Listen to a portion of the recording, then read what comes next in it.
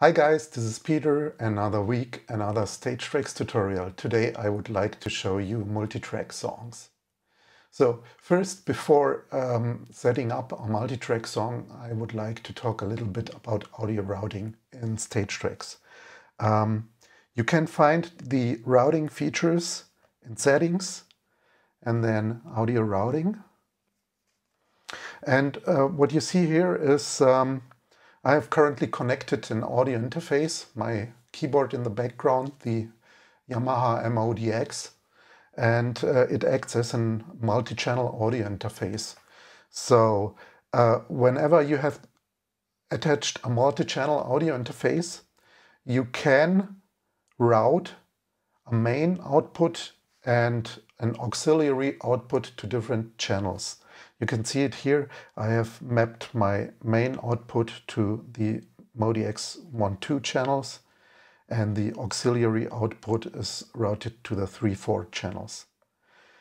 When you don't have a multi-channel audio interface, but you have an older iPad with a headphone output, you can use this headphone output in addition to a stereo audio interface.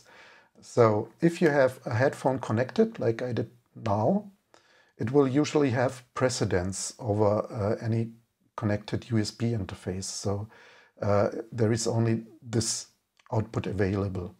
But if I enable combine USB and headphone outputs, now I have 3 outputs available in my case. The 2 outputs from the MODX and the headphone outputs.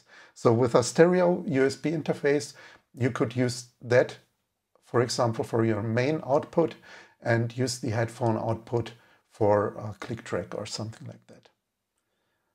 Okay, but I don't need it. I have a multi-channel audio interface. Now, the idea behind the track routing in stage tracks is that you usually want to have a click track routed somewhere else than all the other tracks of your backing tracks. And therefore, it is possible to set up your routing for each of the 6 tracks that stage tracks offers, either to main out or auxiliary out. And the idea is you might want to have some special processing, for example, for the bass or drums or something like that. Then you can route them to a different output pair. And all other tracks can go to the main output pair. What I would recommend to think about a scheme for all your songs and stick to that scheme. So for example, track 1 should always be drums, track 2 always bass, and so on. That makes it easy to disable certain types of tracks, for example drums. If you play on an evening with a drummer, and on evenings where you don't play with a drummer, you just enable it. Because that's the reason there is this off setting for each track. You can disable this track, and this offsetting will be adhered to by every multi-track song you have. Therefore, to make it easier to remember which type of instrument is routed to which tracks, you can rename tracks. So let's say I want to have my drums on track 1, track 2 should be bass, track 3 guitar, and track 4 is keys. Usually I don't need more than that. Track 6 should be reserved for a click track if I need it. And because track 6 is a click track, I say I want to route it to the auxiliary output. And what I also like to do is have a little bit more processing for my bass track. That's why I will also route it to the auxiliary output. Bass and click conveniently are running in mono, so I can pan them left and right and have available my separate processing for them. So now let's create a song. We go to Songs, press plus, and tap on Create Multitrack Song. we will create the song just the two of us, just the two of us. The artist name doesn't matter at the moment. So it's created. I go to the song details, and here we see this item configure multitrack playback. That's where I add my audio files to the different tracks. You see the names we have defined are displayed here, so it is easy to see which type of track should be loaded into which slot. So let's start with drums. Just the two of us. Drums will be here. The bass is number 2. Bass. The guitar. Where's the guitar? I don't see it. Doesn't matter. We will go to the keys. Okay, and that's it for now. The waveform has been generated from the first track we imported, the drums. I don't think it looks very nice. I don't see the different sections of this song in this waveform.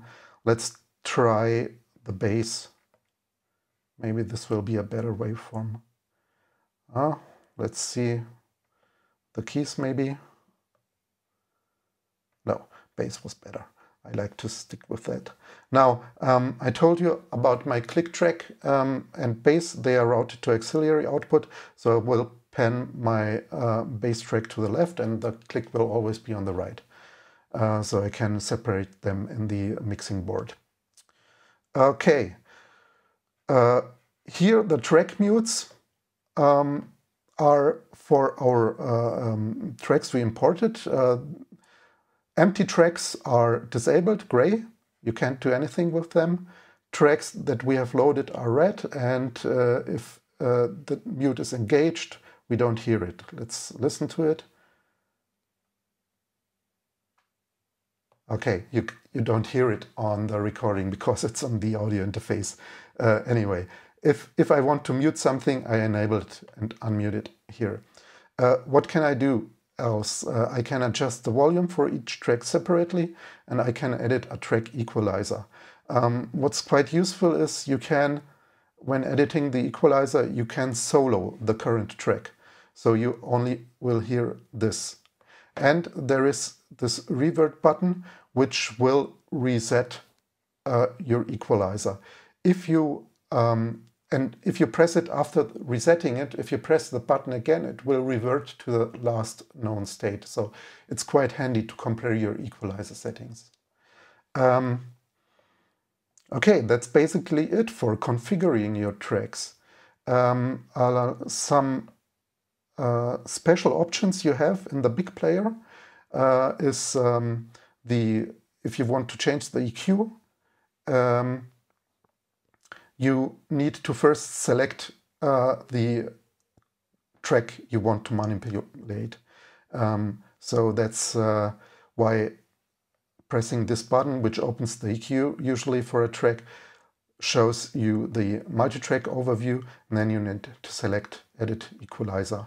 And another thing, the volume, that's good to know, the song volume will affect all of your tracks. So it doesn't make any difference to using the song volume of a normal song or a multi-track song. It will adjust the overall volume.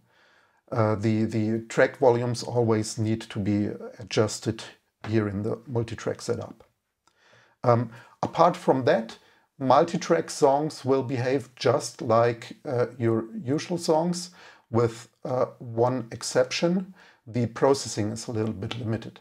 You cannot change the tempo of the song, and you cannot pitch shift it.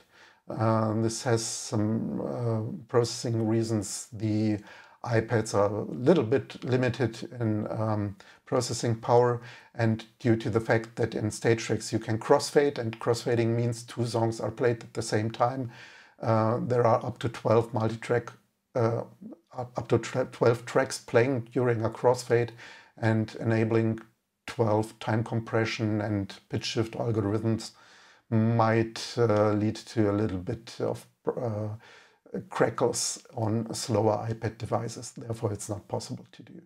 Apart from that, you can do everything with multitrack songs that you also do with your usual songs, like adding lyrics using MIDI and also attaching PDFs. So I hope this was quite a bit of a useful information for you, and I hope to see you next week. Bye-bye.